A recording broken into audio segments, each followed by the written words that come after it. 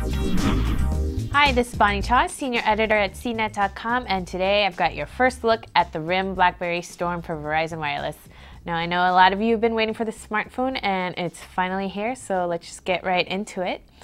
The Blackberry Storm is big news because it's the first touchscreen Blackberry, and it's not like any other touchscreen phone out there. Research in Motion developed a technology called SurePress, which uses a suspension system that lies beneath the display so that when you go to select an application or enter text, you actually push the screen down like you would on any other tactile button. In terms of text entry, the Blackberry Storm features a SureType keyboard when the smartphone is in portrait mode, and then switches to a full QWERTY keyboard in landscape mode. When using the keyboard or selecting applications, you can do a simple finger touch over the item till it's highlighted, and then you press down on the screen to register the action. For example, you can tap on the screen twice to zoom in on a web page or a map, or you can do quick finger swipes to scroll through web pages up and down like that. While the SurePress technology is cool, it takes some acclimation. It's not a natural feeling to physically push down on the screen, and I often found myself forgetting to actually press down on the screen, and instead I was just tapping or double tapping on the letter button or the link. You do get used to it after a while, but as far as email creation and text messages, I did miss having a tactile keyboard.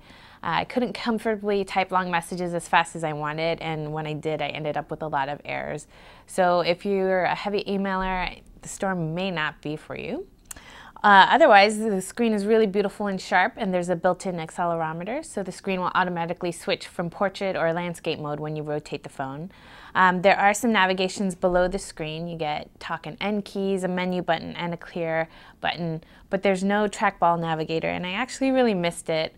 I think it would have been a nice addition to have just for easier one-handed navigation and for selecting certain items like hyperlinks on a web page. As far as features, the Storm runs the latest version of the Blackberry operating system, which is 4.7. Includes an updated interface and Documents to Go Standard Edition for viewing and editing Word, Excel, and PowerPoint applications. Storm also has a link to the Blackberry Application Center, which is new. It hasn't officially launched, but it will let you download more programs for your device. Currently, there are just some basic applications like Yahoo Messenger and Flickr and Facebook.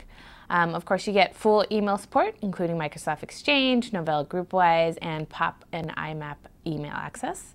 The Blackberry Storm also offers dual mode functionality, which means you'll be able to use the phone overseas.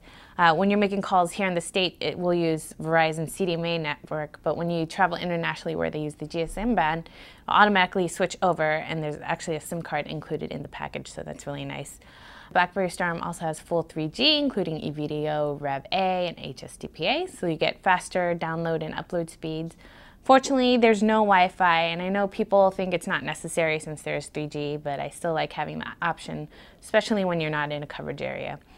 Other goodies include GPS, a 3.2 megapixel camera, and a pretty robust multimedia player with a 3.5mm headphone jack, which we're always happy to see.